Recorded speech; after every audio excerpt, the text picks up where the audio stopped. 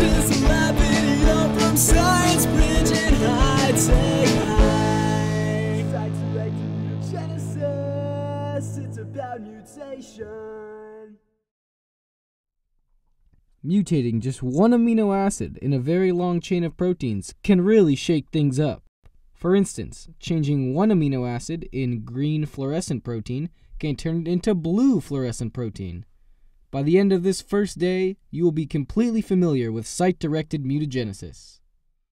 Site-directed mutagenesis is the process of selecting a specific DNA nucleotide to alter, then designing a primer that anneals to that strand of DNA, and making millions of mutated plasmids using PCR. Once this has been accomplished, the newly multiplied DNA plasmid is transformed into a host bacterial cell that will then reproduce on a large scale and demonstrate the effect of the mutation. Why do this, you might ask? It's because this is an example of a very important method of biological research, where biologists can alter the DNA to change the makeup and structure of a protein in a cell to study the effect it has on the function of that protein. While this may seem somewhat insignificant, it has some very important applications. Know that altering just one part of the protein can have a dramatic effect on the cells, such as making certain cells unable to reproduce, or even making it impossible for a cell to construct membranes. Today you will be introduced to the concepts and procedures of creating your own primer and performing the PCR reaction, both of which are vital to site-directed mutagenesis. Before we begin, however, there are some key terms that will help you understand the next step of site-directed mutagenesis. Now we will actually be performing the mutation of the DNA using PCR, or polymerase chain reaction, to create millions of copies of the plasmid that will then be put into the bacterial host cells to create our BFP or YFP, depending on your choice. Before this, though, you have to make sure that you have all your required materials and that all your equipment is clean and in working order.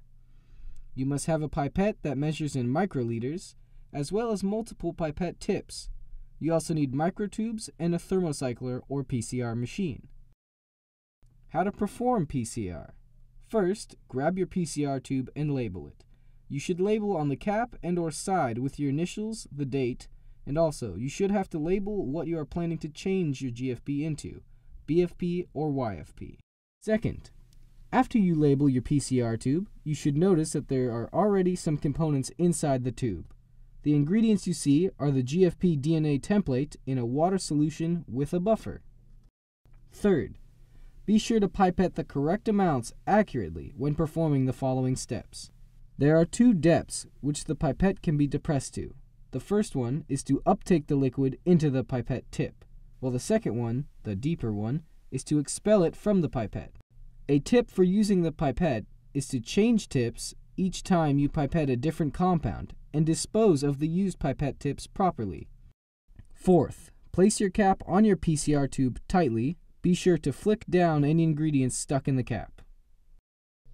Tomorrow, we will be performing DNA transformation, which uses the plasmid we have just created and inserts it into a bacterial host cell through a heat shock process in order for the cell to accept this new DNA and begin production of the proteins coded by the new DNA.